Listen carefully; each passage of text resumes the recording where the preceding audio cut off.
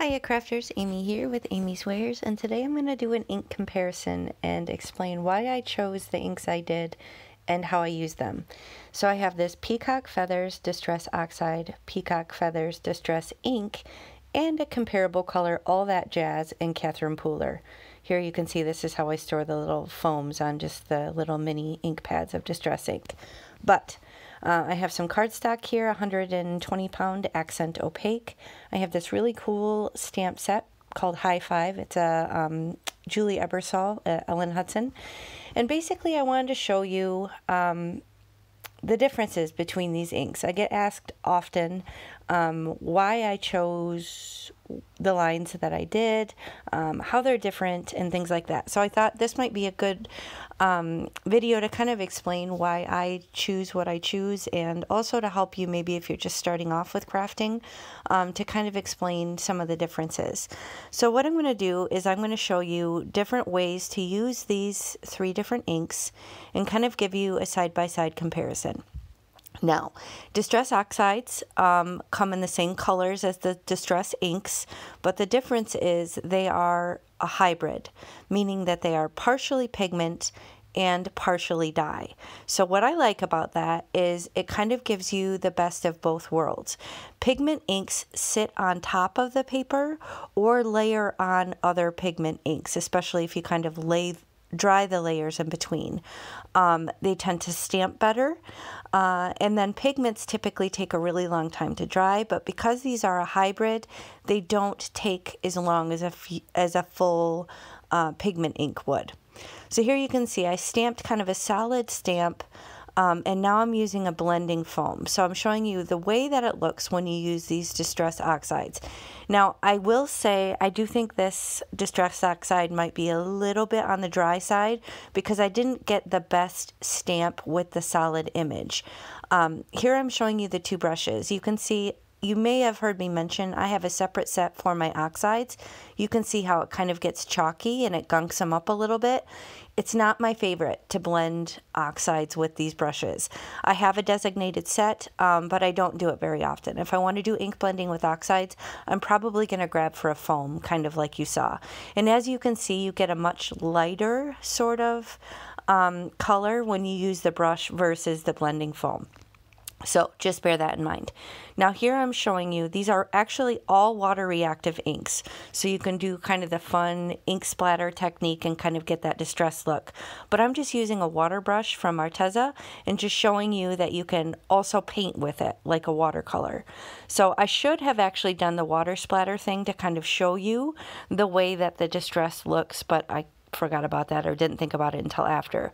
I will say that the Distressed Oxides are a little bit different in terms of the drama with the water splatters than the Distress ink.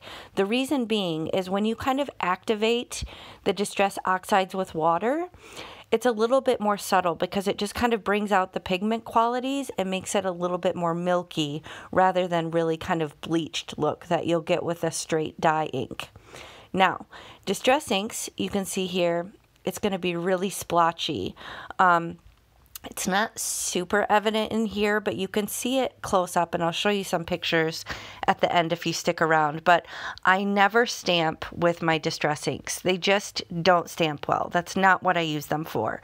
So what I like about the Distress inks is the vibrancy of the color. So I love the colors in the Distress line, but I might not always want that milkiness that you get with the Distress Oxides. So I love the versatility of being able to stamp with the oxides and kind of build up that color, but sometimes I really want that punch, that more concentrated pigment.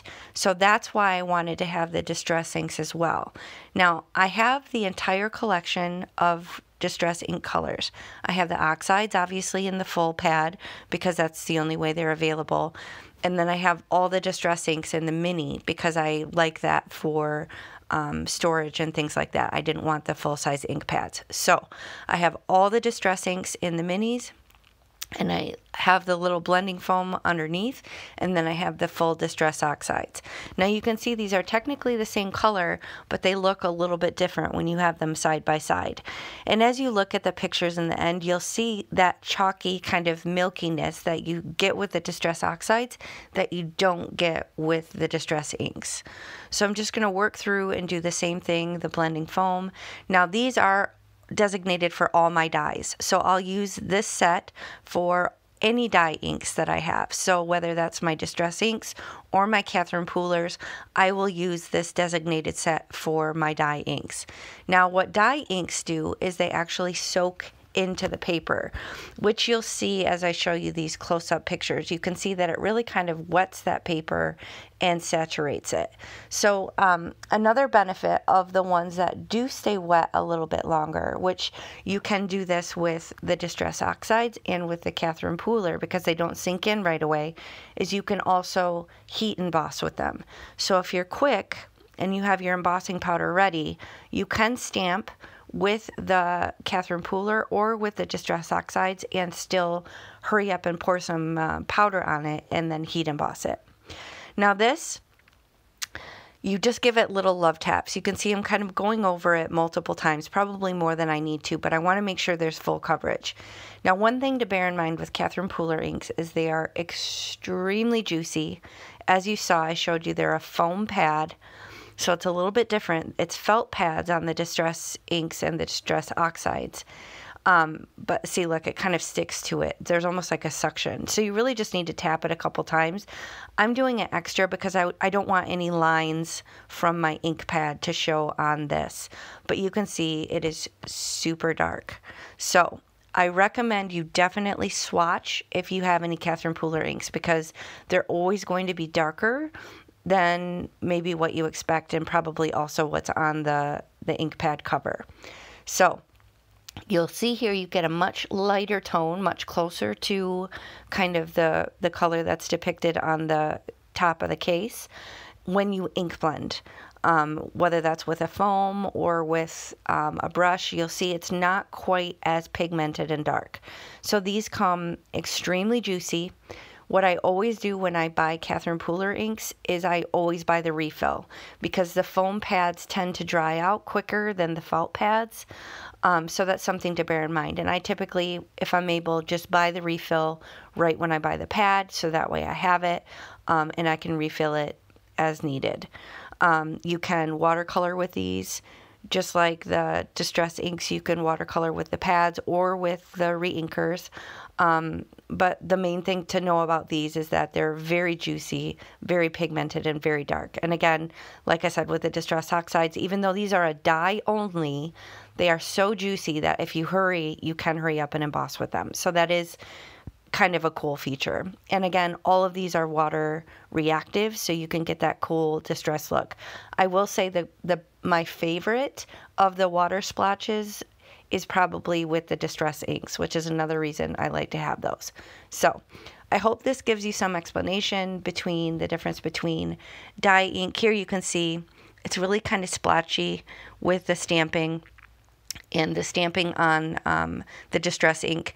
Now, for some reason, like I said, it wasn't a great impression with the Distress Oxide. Normally, they stamp better than that. I think my pad was just a little bit dry.